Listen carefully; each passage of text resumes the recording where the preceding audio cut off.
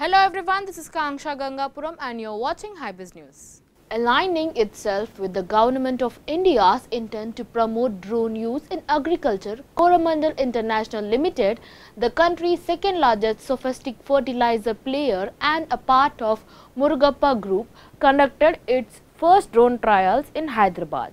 Commenting on the trials, Mr. Goel, Managing Director Coromandel International Limited, said the guidelines issued by the Union Ministry of Agriculture and Farmers Welfare to make drone technology affordable to the stakeholders in the agricultural sector is needed a major boost towards promoting precision farming in the country. Drones are especially suited for a country like India with small land holdings, farmers, since other modes of aerial applications aren't viable here. While bringing in an element of precision, drone spraying will also help farmers mitigate the issue of labor unavailability during peak season and decrease the time to spray.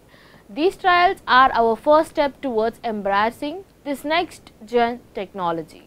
In December 2021, the government has released SOPs for drones regulation for pesticide application.